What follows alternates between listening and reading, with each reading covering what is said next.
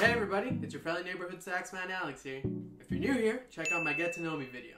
Over the years, I've listened to a plethora of different songs ranging from different genres, whether it be salsa, jazz, hip-hop, classical music, you name it. And they've influenced the way I play the saxophone, specifically in the music that I like to play, which is jazz, Colombian music, and other Latin music. As a saxophonist and as a wind player, this is huge in terms of what you want your sound to be. It's one thing to listen to the music that you really like, but it's another thing for it to influence the essence of your sax sound. Growing up in a Colombian family, I was immersed with so much Latin music, whether it be a Colombian pasillo, a Colombian porro, a cumbia, salsa from all different parts of the world. I listened to it all. Today I want to show you 4 specific songs of 4 different genres that influence my modern day sax playing. Number 1. The first song that I wanted to show you is this salsa group called La Sonora Ponceña. This group is a combination of Puerto Rican and New York Puerto Rican musicians that fused jazz harmonic concepts and created a really nice sound with this really nice band.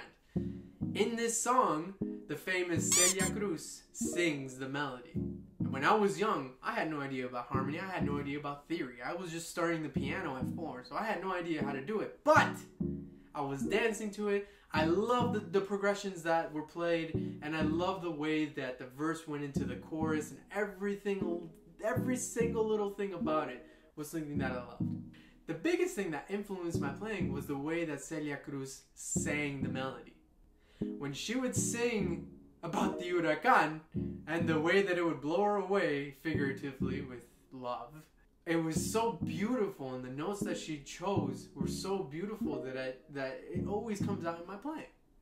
No matter what it may be. It could be a ballad. It could be Darn That Dream. But it always comes out. I always remember that melody. It sticks in my head forever. Number 2. Moving from salsa. My father has a huge LP collection, and that was where I got the influence. The song that I wanted to show you today was Beethoven's 7th Symphony.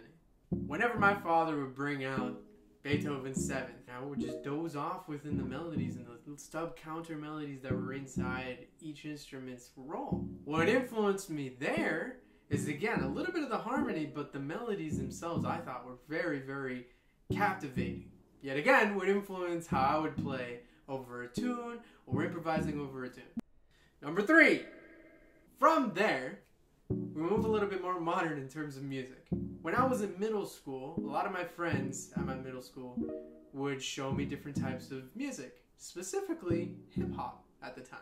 I would listen to Tupac, Biggie Smalls, and A Tribe Called Quest. And I fell in love with A Tribe Called Quest. One song in particular got me hooked. The song is called Bonita Applebum.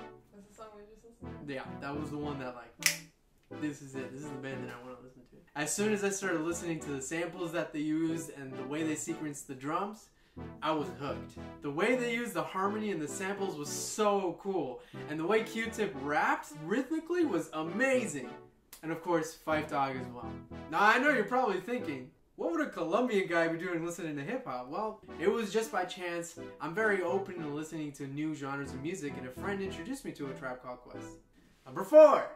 The first instant of me listening to jazz was actually on a plane going from Colombia back to Florida when I was super young. At that time, I had no idea about different genres. All I really knew was salsa and traditional Colombian music. So listening to jazz blew my mind. But when I was putting on my headphones back in the day, those really big, bulky headphones that they would give you on the plane, I tuned into a channel on the radio of the plane, and it happened to be a jazz channel. And I was like, okay, let me give it a chance. And in comes Bill Evans' Waltz for Debbie. My first time listening for Waltz for Debbie blew me away.